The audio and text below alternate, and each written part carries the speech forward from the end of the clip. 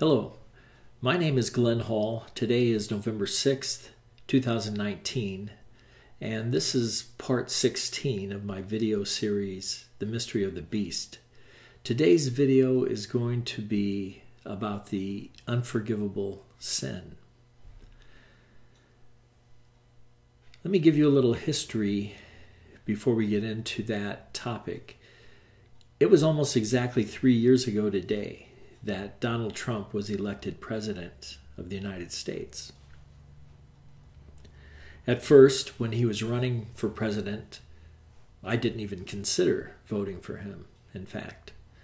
But as time went on, I saw the weakness of the other candidates. I began to hear murmurings of prophecies about Donald Trump, particularly the prophecies given to retired firefighter Mark Taylor.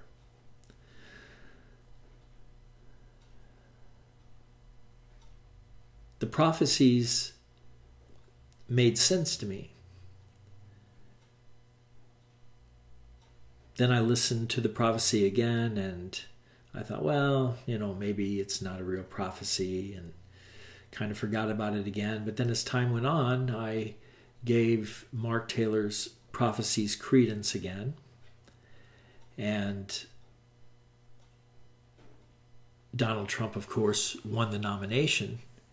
And there really was no question then about who I would vote for, because I knew Hillary Clinton is evil.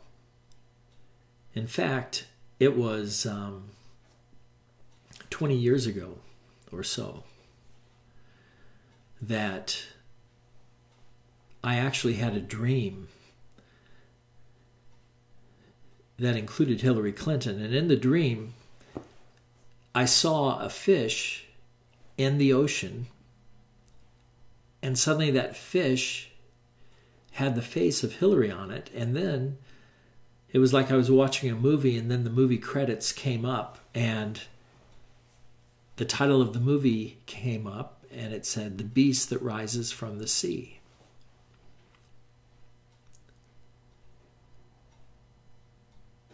Because of that, I wondered if Hillary Clinton would end up becoming president of the United States.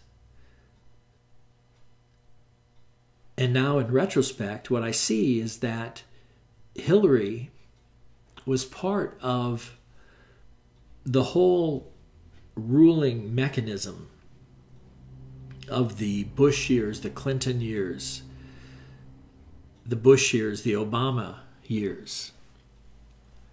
And that she was, in fact, an integral part of the beast. Now, she was part of the seventh beast. And we see the beast that rises from the sea in Revelation chapter 13. And that beast looks like the dragon who we see in Revelation chapter 12.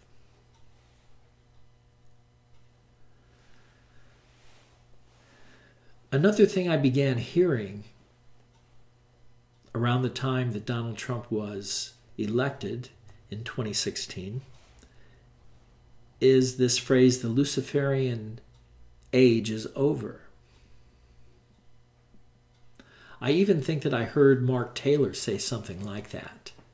And by the way, I'm looking at the time right now. It's 1:44. 144 is a prophetic number because 144,000 is the number of the overcomers. Listen to what I'm saying. The Luciferian age is over.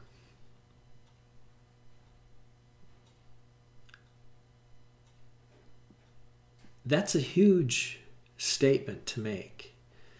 In 2016,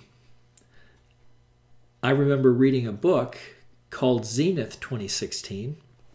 Forget the name of the author. Last name was Horn. But it's very compelling because he goes into a lot of historical research that points to the year 2016 as being the year when all of the prophecies would culminate, and we would have then outright flagrant satanic government. Now we've seen the signs for many years. The Satanism began coming out blatantly within the last 10 years before 2016. Especially during the Obama years, Satanism began to come out in the open in a very public way. Just consider the Super Bowls and the halftime shows. I mean, they were filled with satanic imagery. So Donald Trump became president, and, well, we wondered, would he even become president? Because look how they tried to keep him from taking office. They did everything they could to keep Donald Trump from becoming president. And then as soon as he was president, the attacks continued nonstop. They got General Flynn out of his administration right away.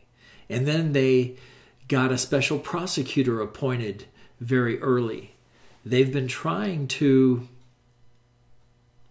take Trump out through any way that they can from before he was elected and nonstop since he was elected and nonstop since he was inaugurated as president. And it continues today with the impeachment farce going on in the House of Representatives led by Representative Schiff, who lies continually.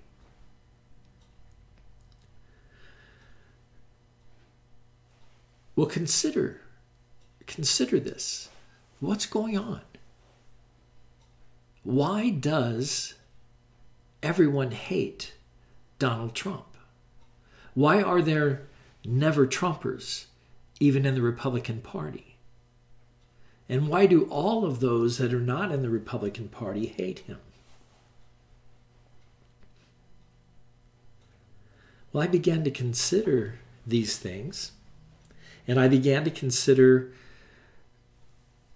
Mark Taylor's prophecies, Kim Clement's prophecies, the word that the Luciferian age is over. And I thought, if this is true, now let me say one more thing before I answer that question. Look at what Donald Trump also began to do. He began to attack human trafficking, especially pedophilia and sex trafficking. Unheard of that we had such a push to eradicate that kind of an evil from this country. And he was very strongly pro-life, very vocally pro-Christian. And so, considering all these things, I said, if these things are true, then it should be in the Bible.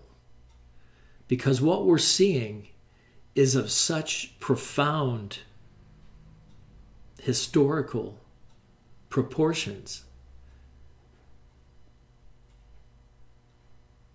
that I thought surely God would have spoken about this somewhere in the scripture. You know, consider what Donald Trump is doing. From the very beginning, he made it clear that he was against globalism. He was against this climate change agenda that was just a hoax to take money away from the middle class.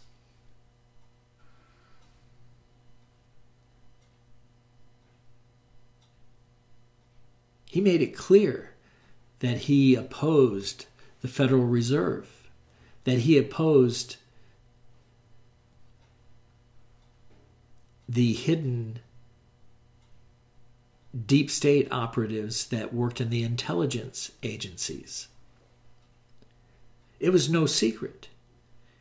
He made it very clear. In fact, if you look back at things he said even before he became president or even ran for president, he was saying things like this. Now consider this also. Donald Trump was one of them. Donald Trump rubbed elbows with all these players in the deep state. He gave political contributions to the Clintons, to other Democrats, to never-Trumper Republicans like Mitt Romney. He went to their parties.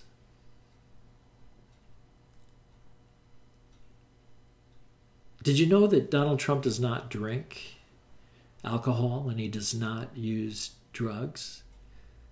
And you know, almost everybody who goes to these parties gets as high as a kite all the time. But here's Donald Trump. Consider this. Think about this. Here's Donald Trump having conversations with all of the world leaders on a regular basis, because the rich party with these world leaders, and the world leaders love to be part of that action, and they too want to be rich, because you can only serve God or mammon, and all these people are serving mammon. They're all traders. Traders. The Bible calls them Canaanites. They're merchants. They're always buying and selling. They're always trying to make more money. They serve mammon, not God.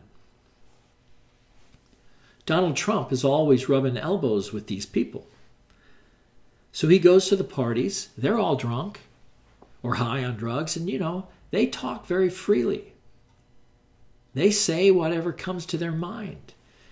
And Donald Trump knew all their secrets. He knows all their secrets. But he's made it clear that he's not like them.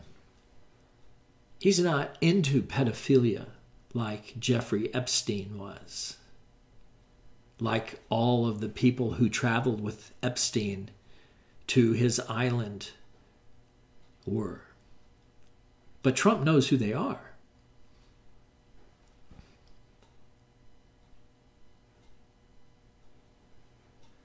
So I considered, we have this man now who is the leader of America, President of the United States, Commander-in-Chief of the strongest army in the world.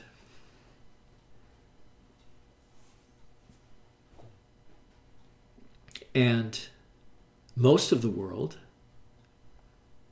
is attacking him and hates him. Surely this is in the Bible. Surely this is in the Bible. Well over a year ago, I thought the Lord had revealed to me that Donald Trump was the beast that we see in chapter 17 of Revelation. And the thing that really made that clear was at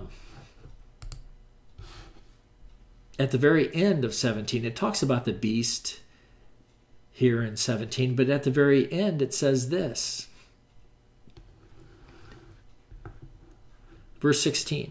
And the 10 horns that you saw, they and the beast will hate the prostitute. The prostitute is Babylon the Great, that we are introduced to in the beginning of this chapter. They will make her desolate and naked, and devour her flesh and burn her up with fire. For God has put it into their hearts to carry out his purpose by being of one mind and handing over their royal power to the beast, until the words of God are fulfilled. See, the beast, this beast that destroys Babylon the Great, is fulfilling the words of God. That's why I support him. That's why I support the beast here. And the woman that you saw is the great city that has dominion over the kings of the earth. Now I want you to remember that phrase, the great city, because that is one of the keys for interpreting a lot of Scripture. We need to understand what the great city is. Here in this chapter, the angel tells us that the great city is the woman. At the beginning of this,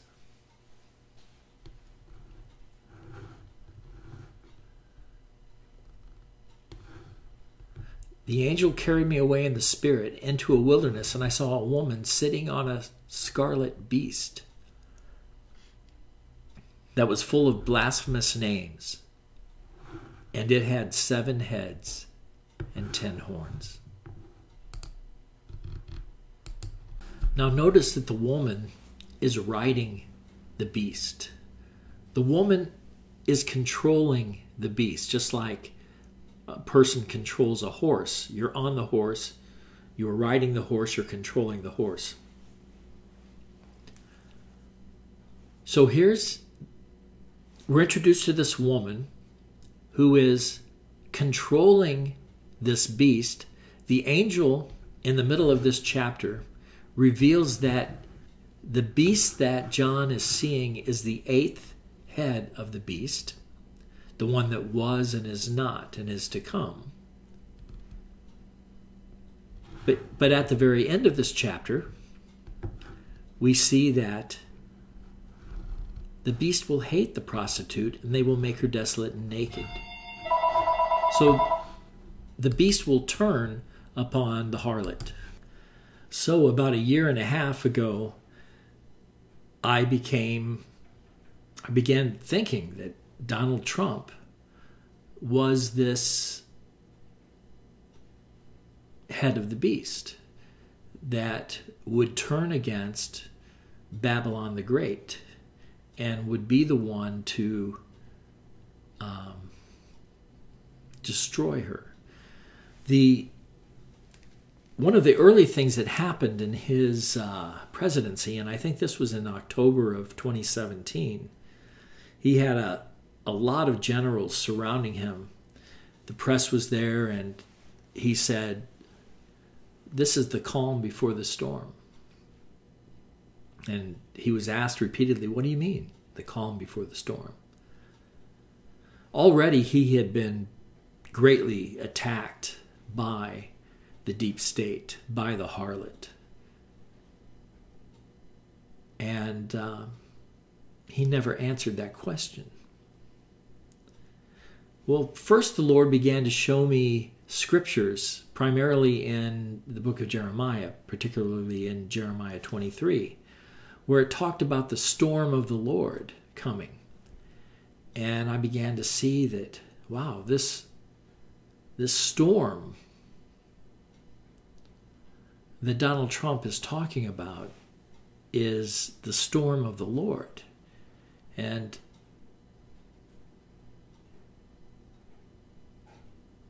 so I began to look at the context and what it was dealing with and things like that.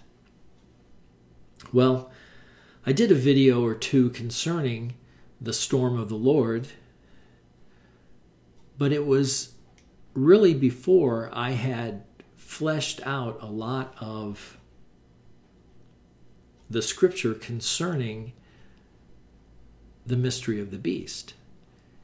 And it was on October 1st, 2018, that I felt the Holy Spirit telling me, do not publish for 9 months.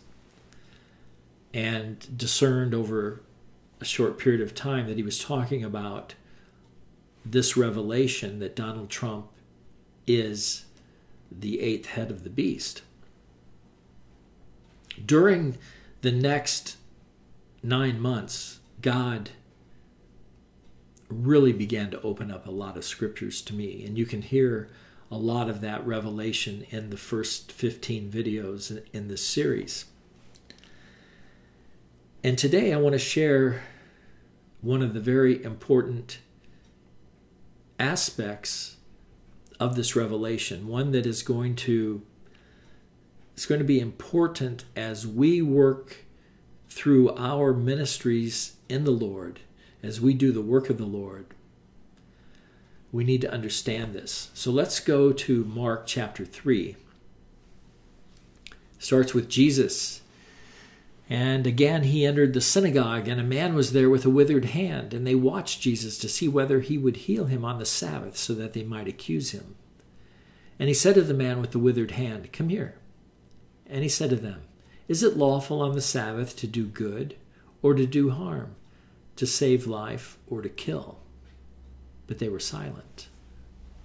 You see, they would say it was unlawful to heal a man on the Sabbath because that was working on the Sabbath.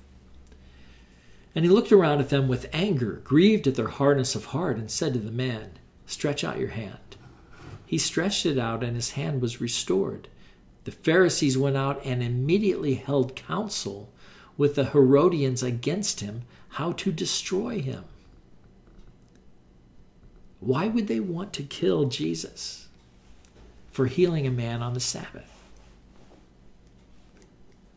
Jesus was messing with their power structure, just like Trump is messing with the harlot's power structure, the deep state's power structure.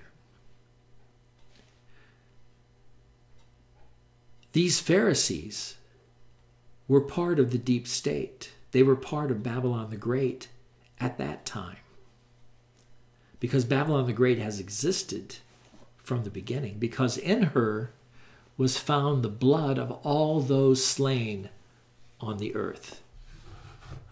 And that, my friends, is First Revelation chapter 18 deals with the fall of Babylon, and you go to the very last verse of that chapter.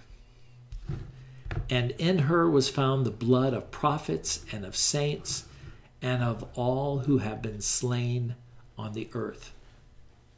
God holds Babylon the Great responsible for the blood of every single soul in this world. So that means that Cain was controlled by the spirit of Babylon the Great. What is that spirit? That is the satanic spirit, isn't it? The satanic spirit. Okay, now let's go back, because this is very interesting. We're going to go on in that chapter 3 of Mark. And the scribes who came down from Jerusalem were saying, "He is possessed by Beelzebul, and by the prince of demons he casts out the demons." And he, that's Jesus, called them to him and said to them in parables, "How can Satan cast out Satan? If a kingdom is divided against itself, that kingdom cannot stand. And if a house is divided against itself, that house will not be able to stand. And if Satan has risen up against himself and is divided, he cannot stand, but is coming to an end."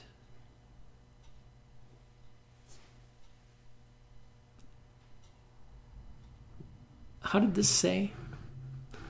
How did this begin? Jesus called them to him and said to them in parables. Remember from one of my early videos, a parable is a story that tells a prophetic truth. One day it hit me that this parable is talking about Babylon the Great and the beast.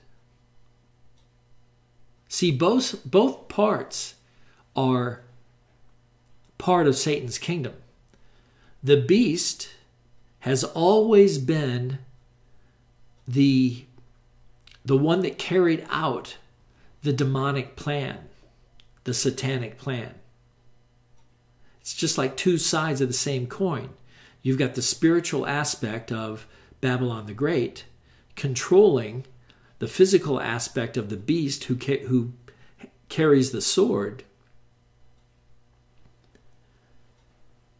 And so they're both aspects of Satan's kingdom. And yet here at the end, here in Revelation chapter 17, suddenly one aspect of that kingdom, the beast, namely, turns against the satanic ruling principle, which is the harlot, Babylon the Great. What does Jesus say then?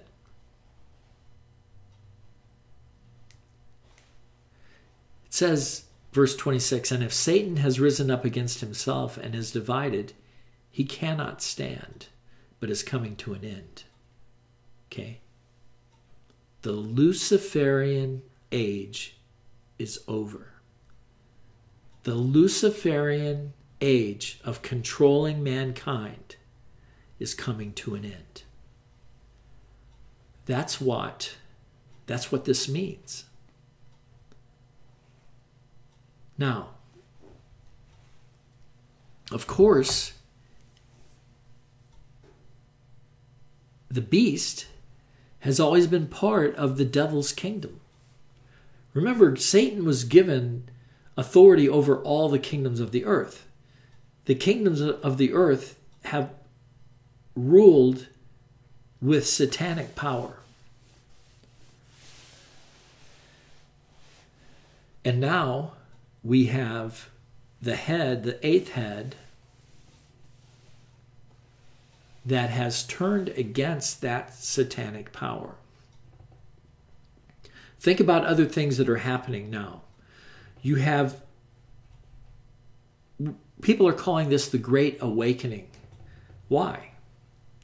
Because people are awakening to the utter evil and depravity of the satanic spirit. You have people who are walking away. That's a movement now, the Walk Away movement, led by Brandon Straka. They're walking away from the incredible perversity and incredible evil that they see in Babylon the Great. But you know what? They still hold on to lots of their own evil. They're still part of the beast. But they're fighting against Babylon the Great. They have joined the movement, the Donald Trump movement, to take down the deep state, and that is a good fight. I'm in that fight. Remember, Daniel was one of the key counselors in the kingdom of Babylon under Nebuchadnezzar, and then Nebuchadnezzar's son, and then on into the king of Persia, Cyrus's reign. When you look at the book of Daniel, Daniel always highly respected the king of Babylon. Even though that king sometimes did evil, ordered evil, like he's the one who erected the image of the beast.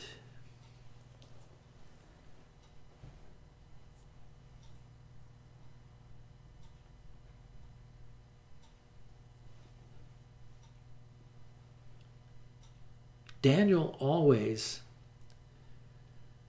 respected the ruler of the beast kingdom, which was Nebuchadnezzar. We are in a similar situation with respect to Donald Trump. Donald Trump is God's anointed for this time. I believe that the spirit of Cyrus is upon him. That Cyrus, who was the head of the fourth beast kingdom, is now the head of the eighth beast kingdom. And that beast has risen up against Babylon the Great, and the storm is about to get hot.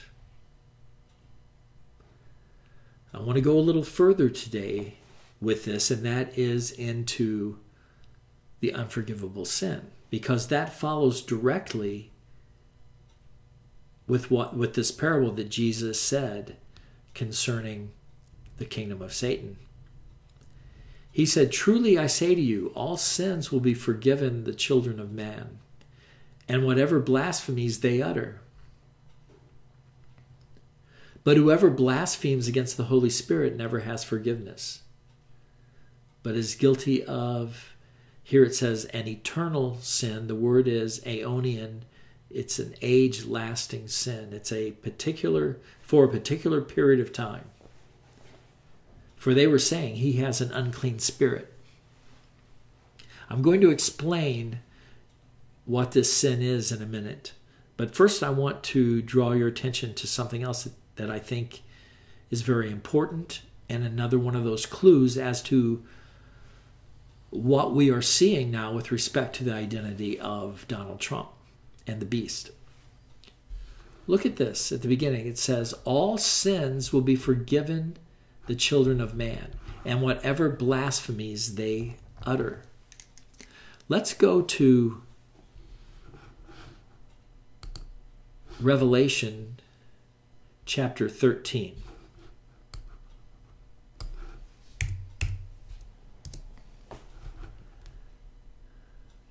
And look at this.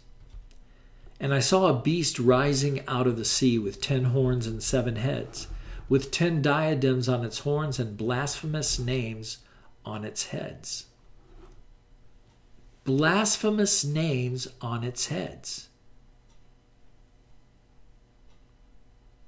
This beast,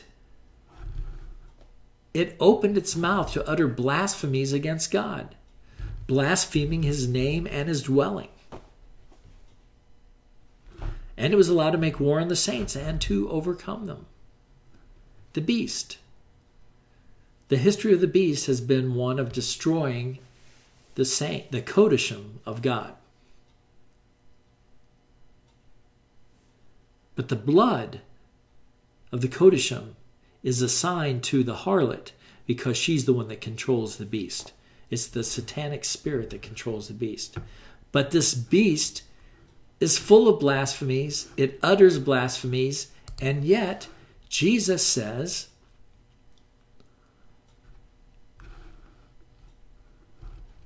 whatever blasphemies they utter will be forgiven.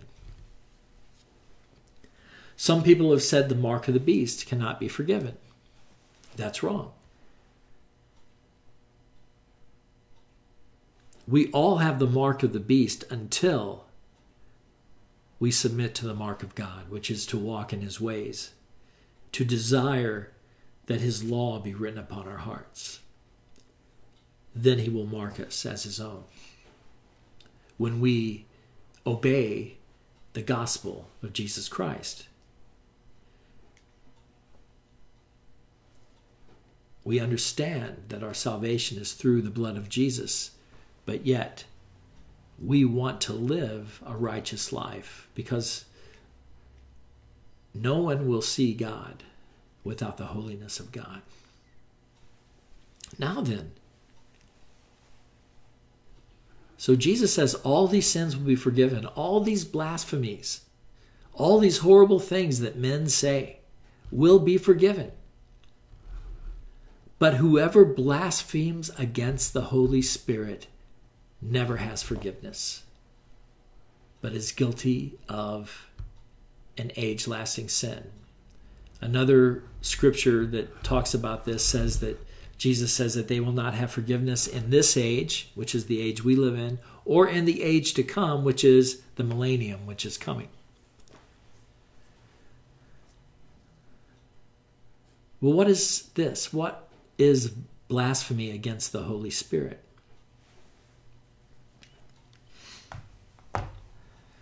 Blasphemy against the Holy Spirit is when you call evil good and good evil.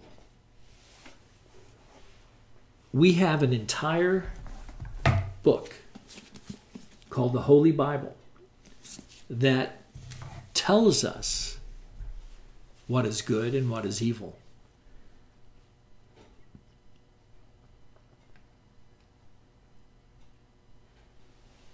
And when you raise up your voice, and there are many, many ministers who do this today, and of course many politicians who claim they're serving God who do this as well.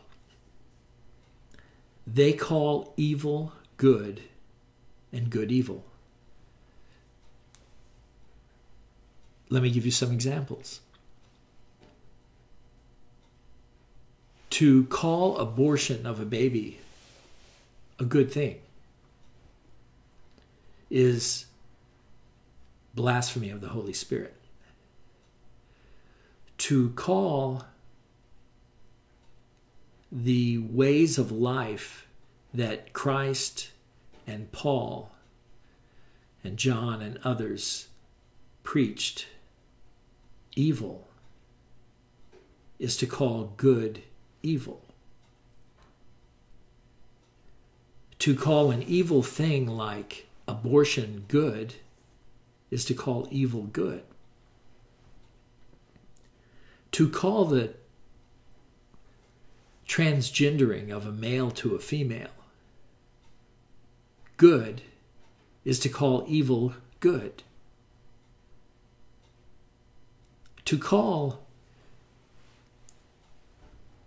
putting drag queens in libraries for little children to watch or to read stories to little children good is to call evil good.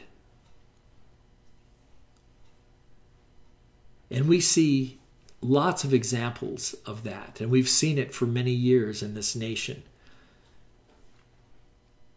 The politicians could not pass laws that would make the evil things accepted by the people. And so what they did was to install puppet judges who would, by issue of a legal opinion, would make an evil thing lawful. That is to call evil good. It's all around us. There's such perversion in our courts that it is appalling, especially to me as an attorney who's now practiced for more than 30 years.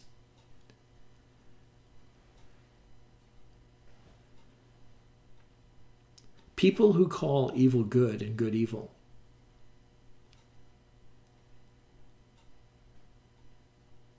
cannot have forgiveness because they cannot repent. You must repent. The gospel, the good news of Jesus Christ, is repent and believe upon Jesus for the forgiveness of your sins. People who call good evil and evil good do not believe that they have anything to repent of, that they have no need of forgiveness, because everything they do is right. They have become their own gods. They have defined good. They have defined evil.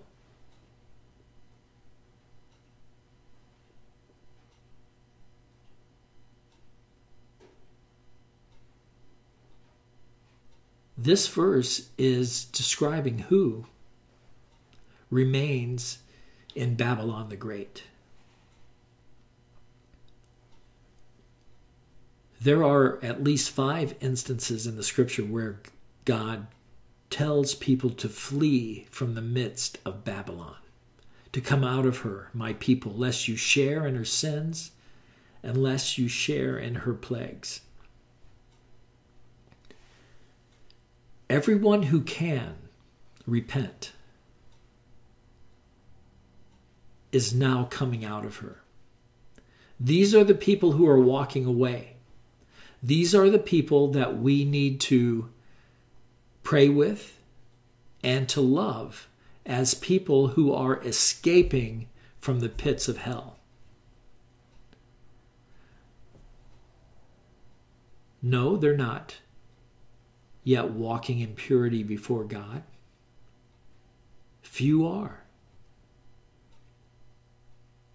We need to help those who are coming out of Babylon to make it out. We need to help them. We don't help them if we condemn them. Do not judge before the appointed time, says the Lord.